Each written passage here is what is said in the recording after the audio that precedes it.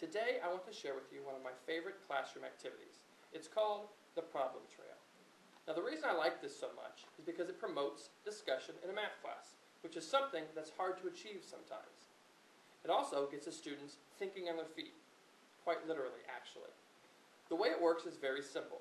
You are provided on this post with templates for a problem trail as well as the student answer sheet. The way you work the problem trail is you create 10 problems with multiple choice answers.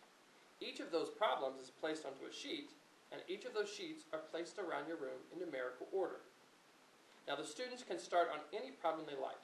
Let's say a student decides to start at number 7. He'll get a problem, in this case an algebra problem, and he'll work out the solution with his small group. Let's say they decide that the answer is x equals 3. In other words, they think that B is the correct response.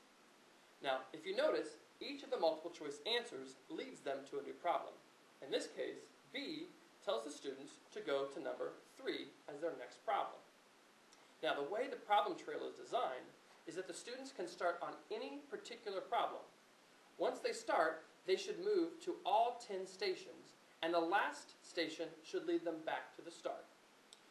I like this activity because it gets students on their feet, moving around the classroom in a lively environment, and it allows the teacher to roam around the classroom as well and engage in some meaningful mathematical discussions with small groups of students.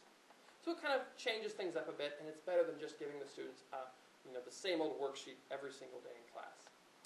So, at any rate, I hope you enjoyed the problem trail. I hope you find it easy to use and something that your students enjoy as well. For more classroom activities, original math songs, math magic videos, and more, please make sure to visit AmazingMathGuy.com.